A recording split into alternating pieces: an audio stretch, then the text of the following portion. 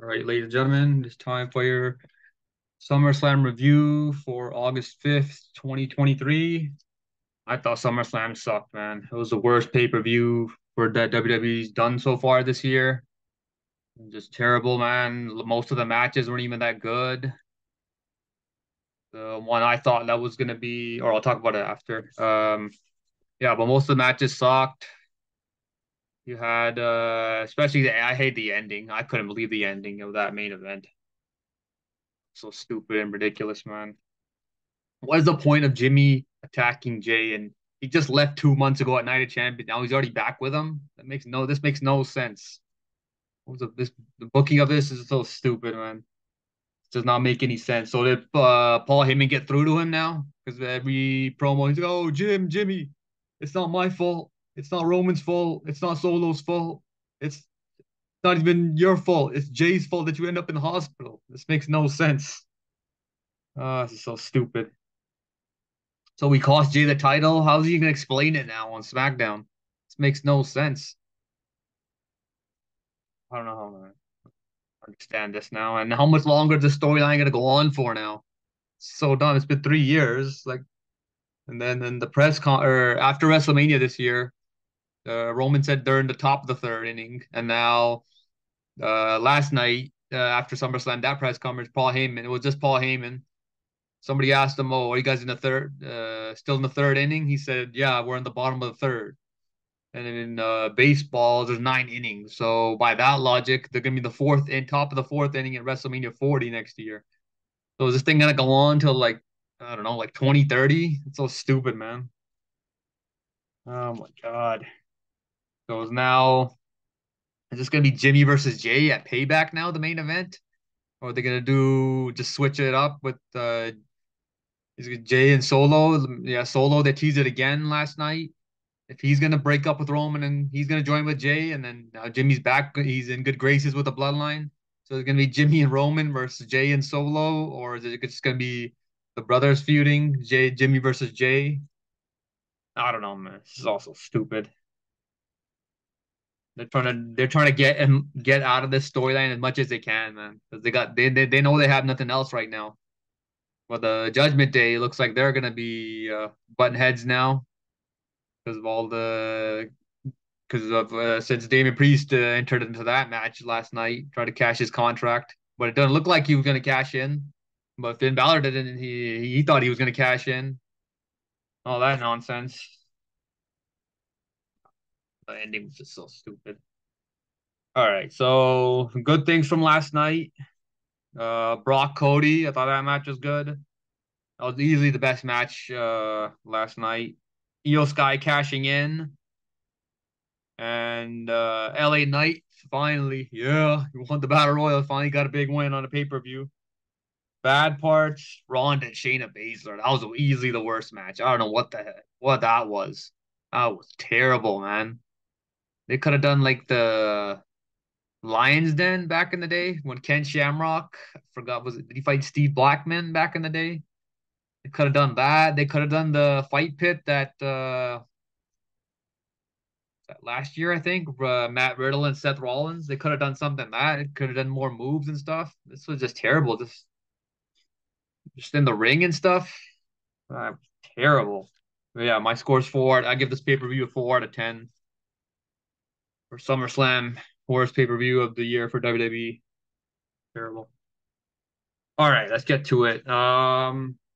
First match we got Logan Paul versus Ricochet. Logan Paul hit Ricochet with a neck breaker while Ricochet was on the middle rope, just hanging off of it. Then he hit a neck breaker. Logan Paul hit a running power slam for a 2 count. So I guess that's for he's like trying to call out Braun Strowman with that, it looks like.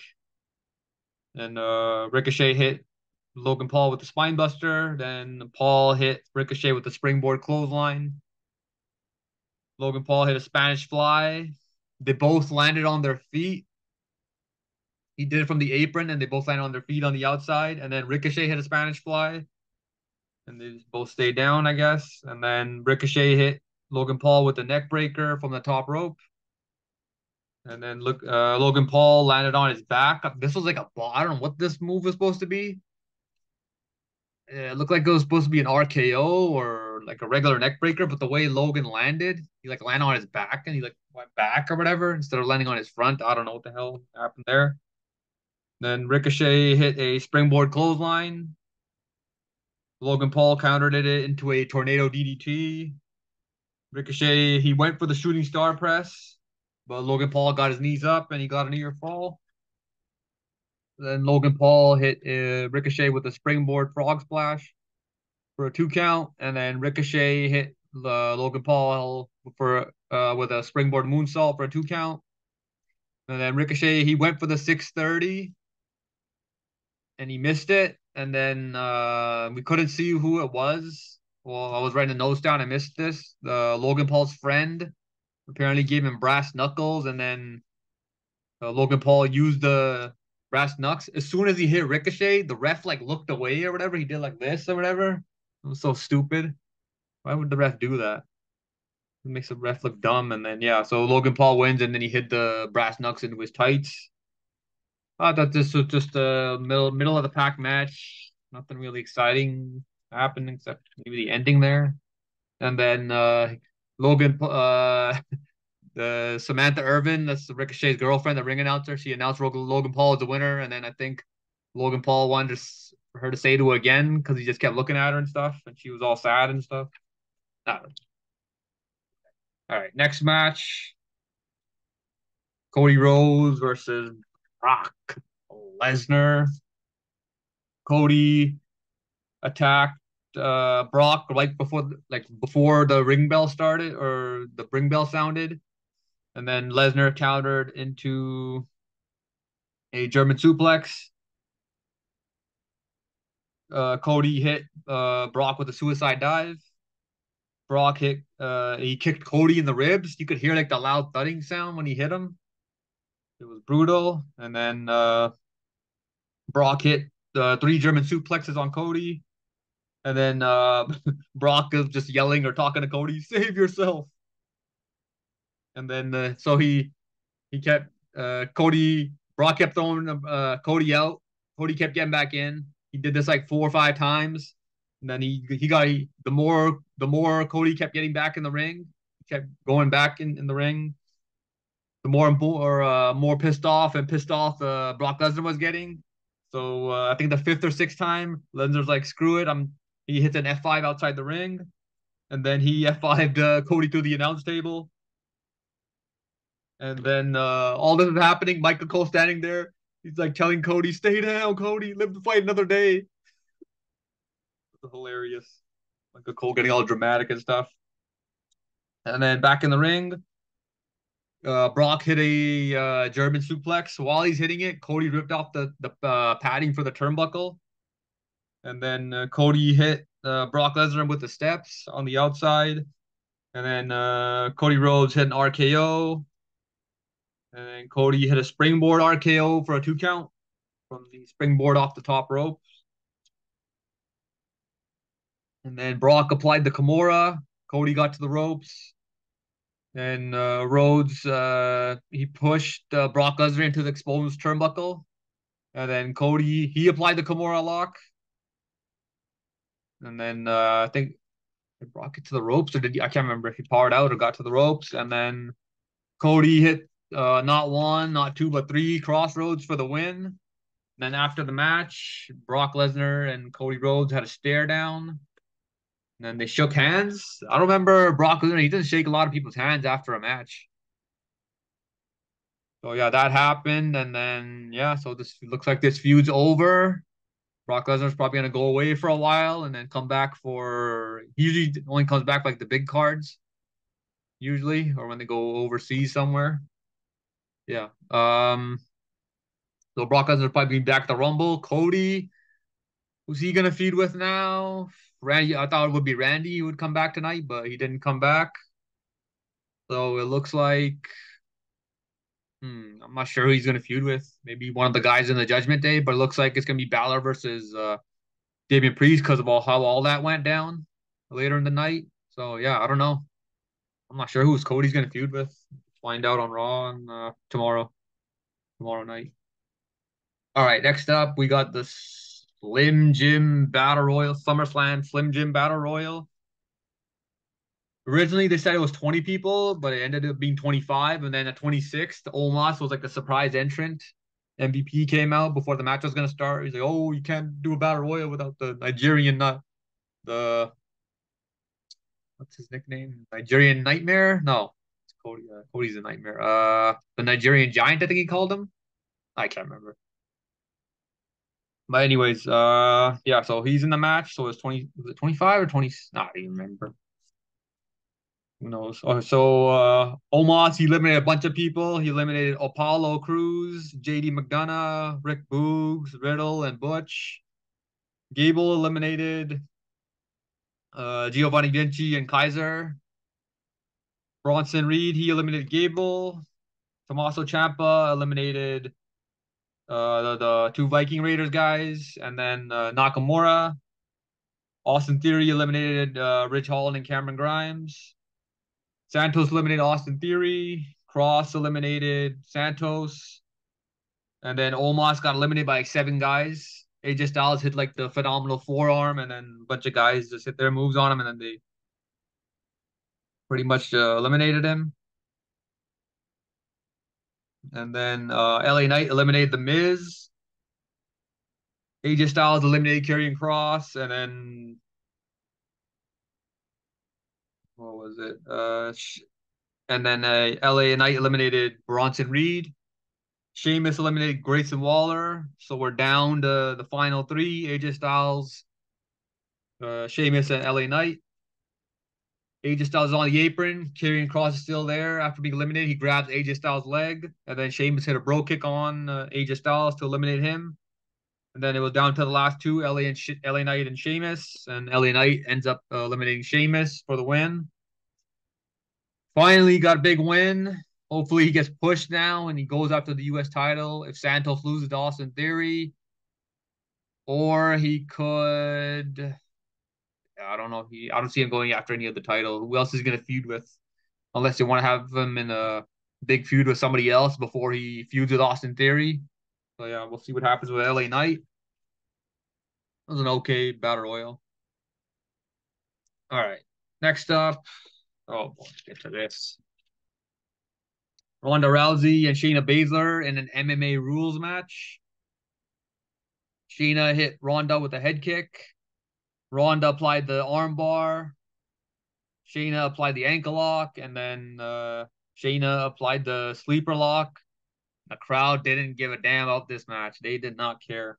And at one point during the match, it looked like Shayna injured her arm or something, and the trainers came in to check on her. But while this was happening, Ronda's like, "Oh, come on, finish the match" or something like that. But yeah, whatever. Did not care about this match either. It's terrible. All right. And it looks like Ronda's gonna be taking a break, and then Shayna's gonna be feuding with somebody else. So yeah, and that's it for that. All right, Drew vs Gunther. This match ended up being disappointing, man. I thought it was gonna be the best match on the card, or best match of the night. Yeah, match of the night, I guess. But yeah, so we got Drew versus Gunther for the Intercontinental title. Michael Cole said on commentary that they never met one on one, like any brand, any promotion ever. So this is their first match ever one on one. It was a slow start to the match, not a lot going on. It was like a stalemate pretty much. Like they're feeling each other out. Gunther hit a back suplex on the steps on the outside on Drew. Drew hit Gunther with a neck breaker. Gunther avoided the Claymore and hit a drop kick on Drew. McIntyre hit a future shock DDT on Gunther. Gunther power bombed Drew for a 2 count.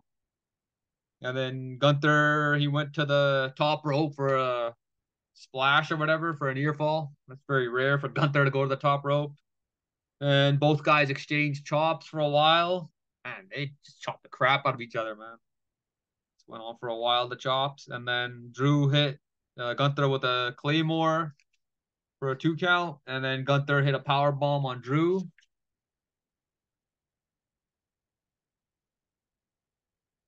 And then Oh, I think that was it for the win.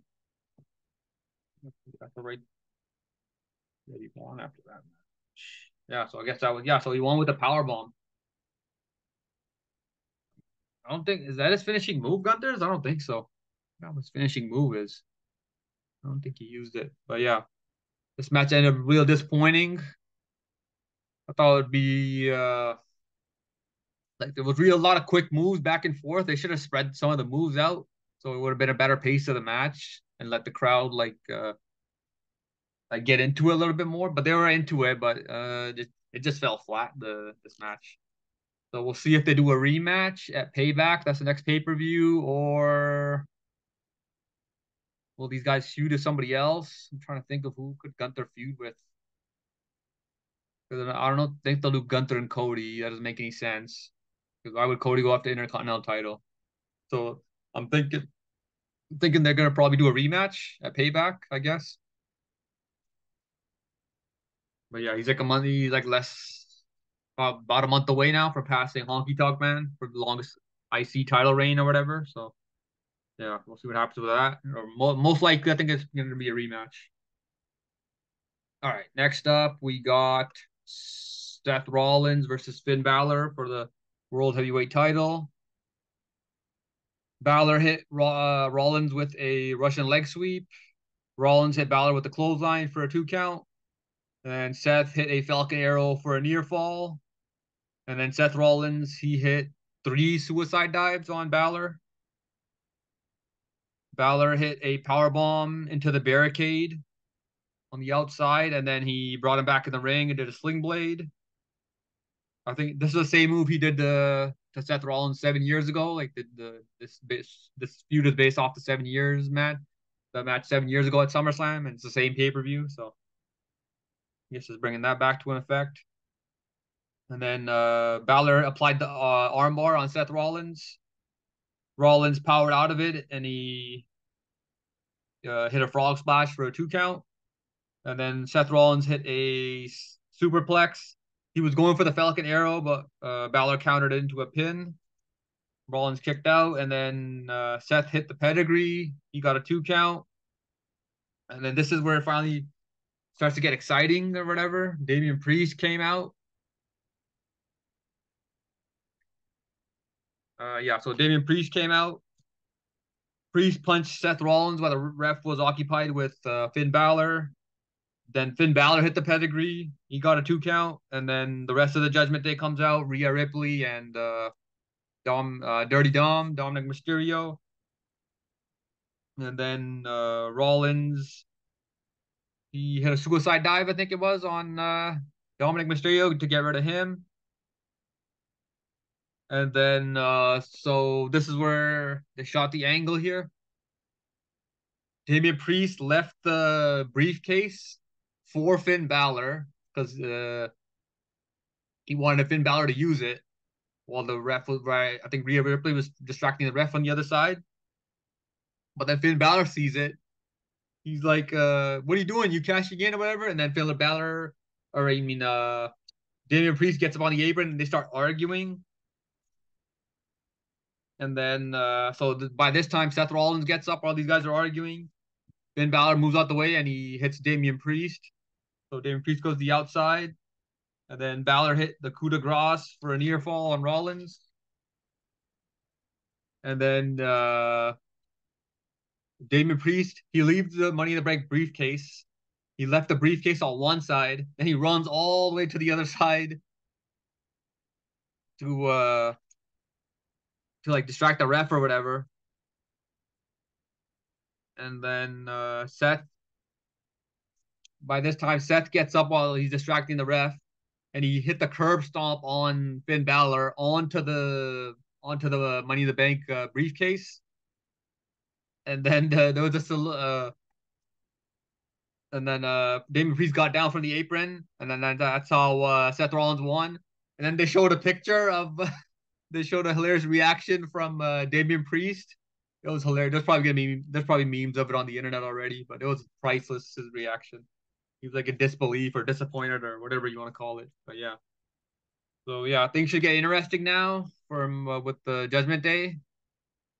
between Finn Balor and Damian Priest. Looks like it could be splitting up, but you never know because they tried that before and it didn't happen after Money in the Bank. But yeah, this time it looks like maybe things are gonna get heated now between both of them on Raw starting tomorrow. So we'll see what happens with that. Seth Rollins, I don't know who's he gonna feud with now. Can't do it. You can't do a third rematch. Rollins has beat Finn Balor twice now. He's gonna use the same. Is he gonna use the excuse? Oh, Damian Priest distracted me or whatever with the briefcase. He thought because I thought he was gonna cash in or whatever. That's kind of dumb.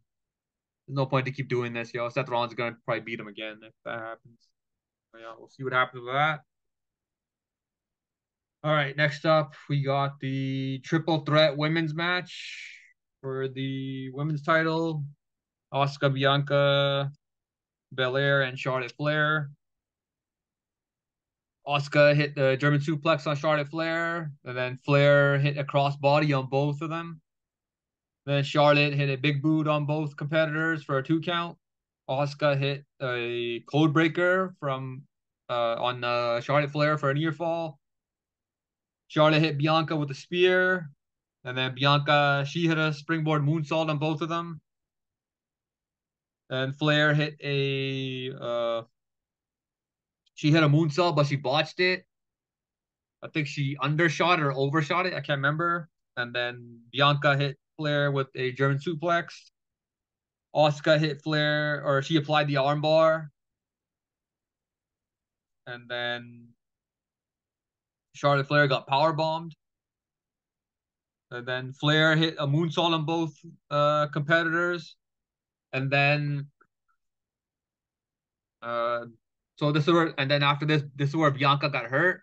Flair, I don't know what Flair tried to Flair on top rope with her. I can't remember. They didn't have any photos of it in on the site. So I think it was Charlotte Flair and Bianca on the ropes. And then Bianca like fell out or something. I don't know what happened. Or like after Charlotte pushed. Yeah, Charlotte was with her up on the top rope. And then she landed and they didn't have the angle. Like even after the move and they showed the replay, they didn't have like the right angle. I guess the cameraman wasn't there when it happened. But it was like a loud thud or something. Maybe she like sounded like she might have broke something or something cracked or something. I don't know what it was. But then like a bunch of trainers came out, refs came out, so it looks like she legitimately injured herself. But it didn't end up being the case because she came back later in the match. And then Asuka hit a superplex on Charlotte Flair. Flair hit a spear for a near fall. And then Bianca came back. This is the point Bianca came back. She hit a 450 splash on Charlotte Flair while Charlotte had the figure 8 locked in on Asuka. I don't think has Bianca ever done a 450 splash before? Can't remember. But yeah, Charlotte Flair hit Bianca, or she applied the figure 8 while this was going on. Asuka spit the blue mist into Charlotte Flair's face, and then she tossed or what was it? Yeah, so Bianca got the pinfall win. So Bianca became the new women's champ.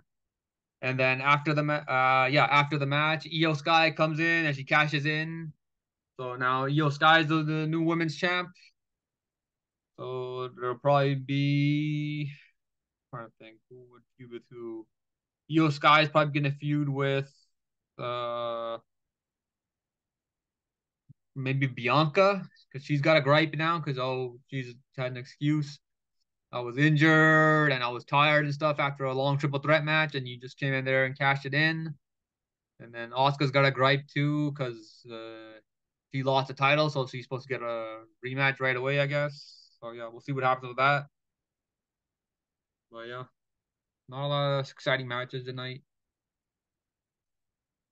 All right, next up we got the main event for the undisputed Universal title: Roman Reigns versus Jey Uso in Tribal Combat.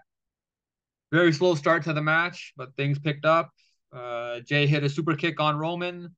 Then he hit a suicide dive and he tossed Roman to the steps outside the ring.